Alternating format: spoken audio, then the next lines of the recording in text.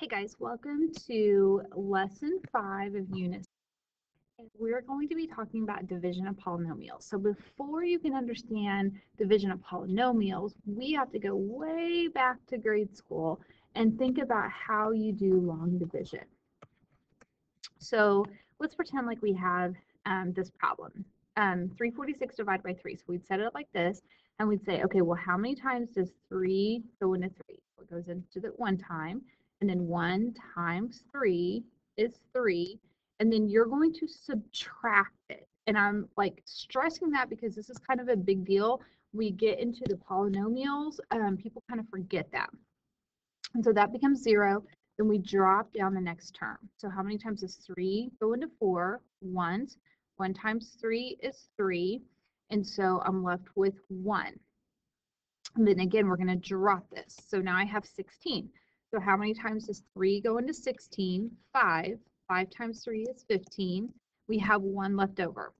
Okay, so your teacher probably taught you to, first of all, just do like remainder 1. And then you got a little bit bigger and they're like, no, we're not going to do that anymore. We're going to turn it into a fraction. And so the way you turn it into a fraction is you take your remainder and you put it over this number. So my answer is 115 1/3. And so that's how we're going to treat these polynomials.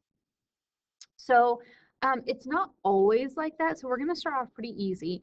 So if I took this and I divided it through by x, I'm going to look at it as each term divided by x. So it's going to look like this.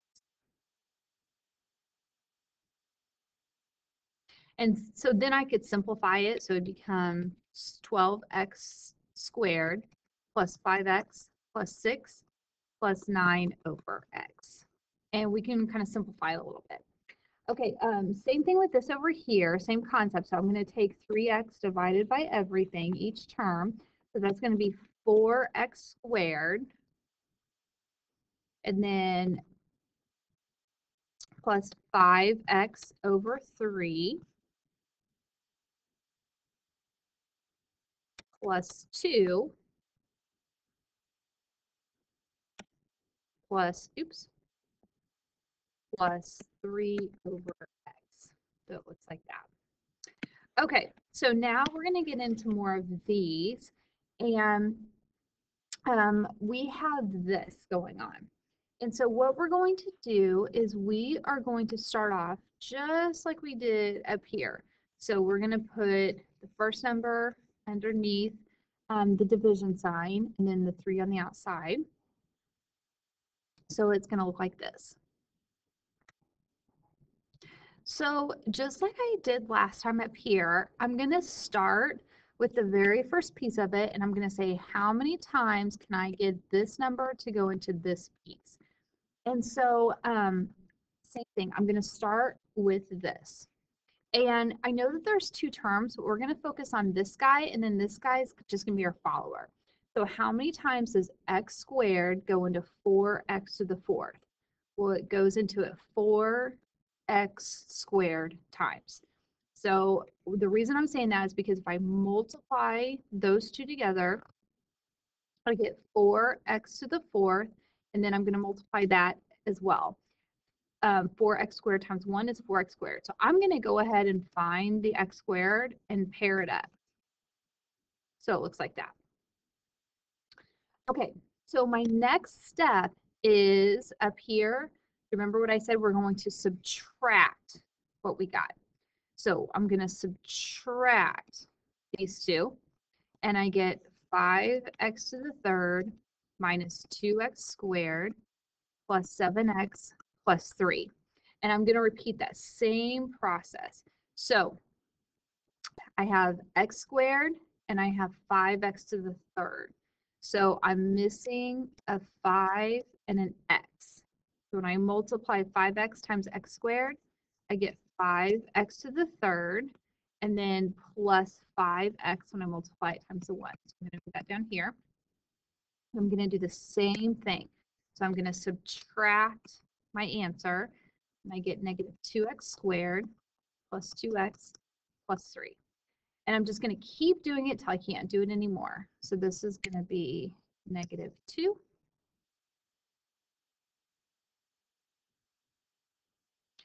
And I'm going to subtract it. So remember, we're subtracting, we're changing the signs always. So I have 2x plus 5 for my final answer. And so I know I'm done because I can't make x squared go into 2x. So I'm done. So this is going to be my remainder. So remember, we're not going to just write our 2x plus 5. We're going to turn this into a fraction. So I'm going to say plus, always plus, and then you're going to do 2x plus 5, that's your remainder, over what was being divided, like that, or what was what you were dividing by, I guess I should say. So that is my final answer. Okay, so go ahead and do the same thing with this problem. See if you can do it. Okay, so I showed all my steps. Just don't forget to subtract. And then also down here, like you know you're done when like I got down to this and I can't have x go into 427. So I knew that that was my remainder. Okay, so I know these are really yucky. So I'm going to teach you another way to do this. And it's very, very specific. It has to be when it's in this form. So for example, if you have like an x squared, this isn't going to work. So you need like a linear binomial for this to work. And it's called synthetic division. And it's really cool. It's a process that at first you're probably not going to like, but it's so much faster than doing this. And you were taught it in Algebra 2, so hopefully it'll kind of ring a bell. Okay, so what you're going to do is you're going to set this equal to 0 and solve for x. So if we did that, x is going to equal 4, and that's going to go in a box. Okay, I'm going to grab the coefficients from each one of these. And so it needs to go down. So I have 3, 2, I'm missing x to the first, so that's going to be a 0, a coefficient of 0, and then 11. So let me show you how this looks. 7, negative 2, 0, 11. And then I'm going to leave some space and I'm going to draw a line.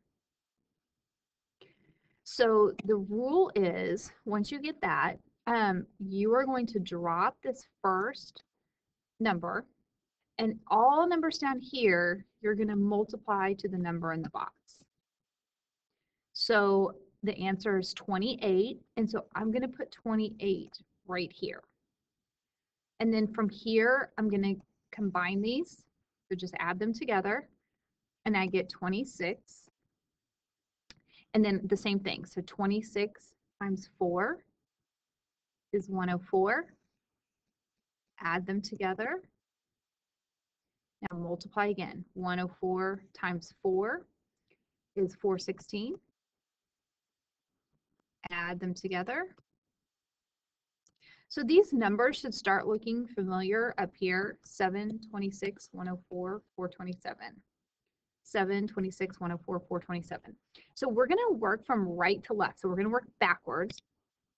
And think about like an RC car. So it's going to go R, C, and we're just going to keep adding like x to the certain power until we run out of numbers. So like if we had another number, we'd say like x cubed, x to the 4. So we're just going to keep going until we run out of numbers. Okay, and so these now become the coefficients of my answer. And so R stands for remainder, C stands for constant. But I always think about it like RC, right to left. Okay, so then my answer is 7x squared plus 26x plus 104 plus, and then do what we did before. So you're going to put it over the x minus 4. Okay, so that's going to take a lot of practice. So make sure that maybe pause right now and work on your homework for that section, and then maybe come back. And the last thing we're going to talk about is remainder theorem. And so what we're going to ask ourselves is if x plus 1, and remember, like this is what I would put in the box, is x plus 1 a factor of this. And so that's one thing that you need to kind of decode. So this would be put in the box. So is x plus 1 a factor? That's what all of that is saying.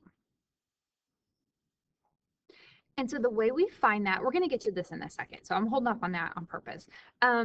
So the way that we find this is think about if I had, let's go back to the normal numbers. So let's go back to this one.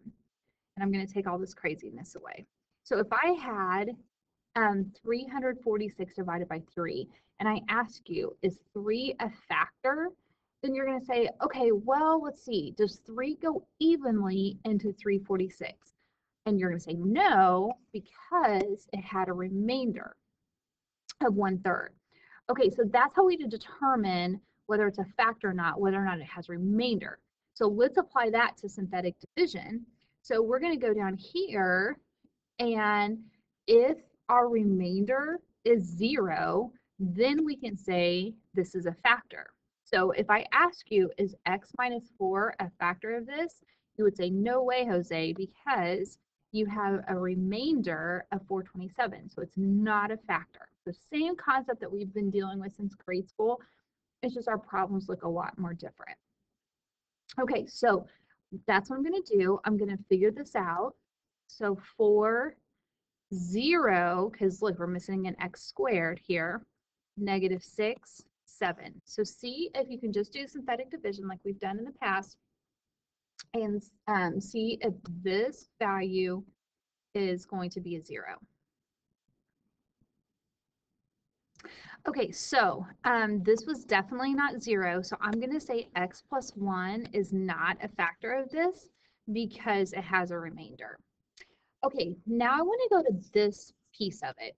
So what I want you to do is, we've actually had a problem like this on our last test. So we are going to plug in -1 to this problem and see what our answer would be. So go ahead and do that. Did you get 9? That should be your answer. Okay, so something else that's special about this number is when you plug in a number that they give you, that is your answer to that number. So like P of -1 equals 9. So if I plug -1 in for all my x's, I'm going to get 9. So that's the second piece of that, just something to look out for. And that is it, guys.